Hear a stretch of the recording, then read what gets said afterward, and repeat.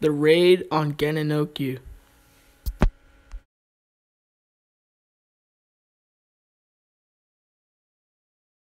Captain Forth and his group of militiamen traveled along the St. Lawrence River to the town of Gananoque from their base in Ontario. Daybreak had only begun as they went up the river with a group of New York militiamen that were untrained, but were there because they needed someone to row the boats. The raid on Gananoque was on the morning of September 21st, 1812, and was the first battle of the War of 1812. When Forth and his men approached the town along the St. Lawrence River, they had to be careful because of the several gunboats that were patrolled in the water. However, if the men were spotted, they would have to go to land on one of the several islands along the St. Lawrence River and take cover there. The group of men hit shore at Sheriff's Point, and they pulled their rifles out of their leather cases and spilled out from both sides of their boats.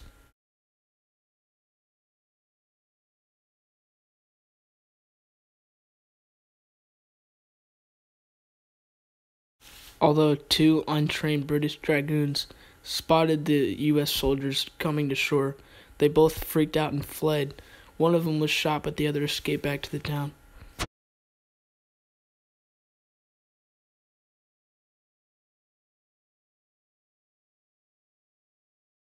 Forth and his riflemen headed along King Road and were approached by a group of 60 or so militiamen under the command of Colonel Joel Stone.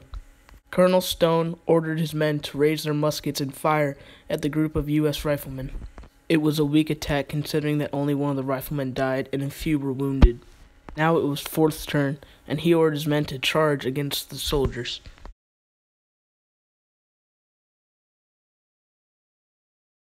Because of this sudden attack, Colonel Stone's men had panicked and fled down King's Road, although Captain Forth's men had no mercy and didn't want to take prisoners and kept shooting at the militiamen.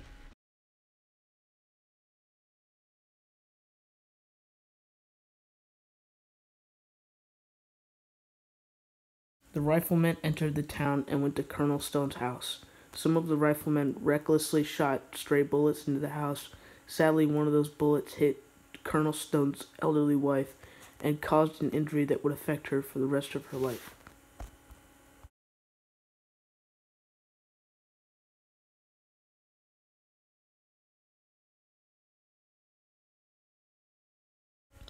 The riflemen ransacked Colonel Stone's house, but on their way back they were halted by their officers to not take any personal belongings.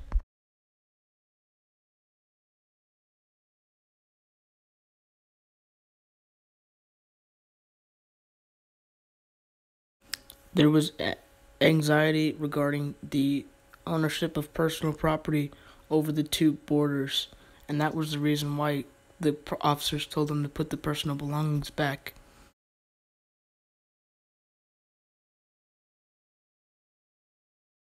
Captain Forth and his men gained a reputation of plundering as the war continued. In this situation, however, Forth and his men just carried off small arms and some ammunition, along with some militia prisoners, back to their base.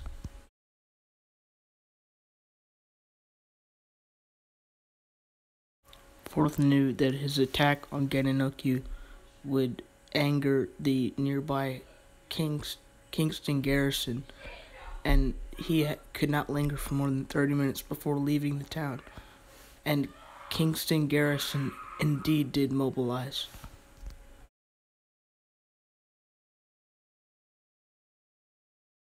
As soon as word reached to Kingston garrison about the raid on Gananoque, he deployed a group of militiamen to intercept the attack.